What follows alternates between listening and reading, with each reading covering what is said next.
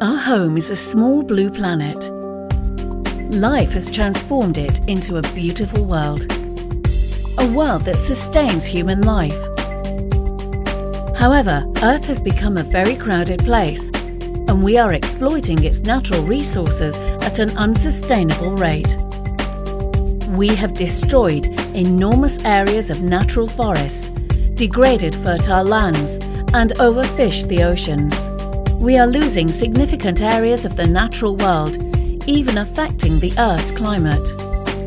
Protected areas are one of the human solutions to this situation. They are clearly defined spaces where we strive to achieve the long-term conservation of nature. The World Database lists over 140,000 protected areas found in every nation, 12% of the land and 1% of the oceans. When effectively managed, protected areas are real refuges where endangered species can thrive and support the foundation of human livelihoods and societies.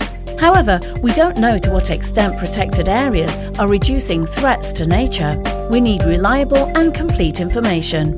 We need to know where they are.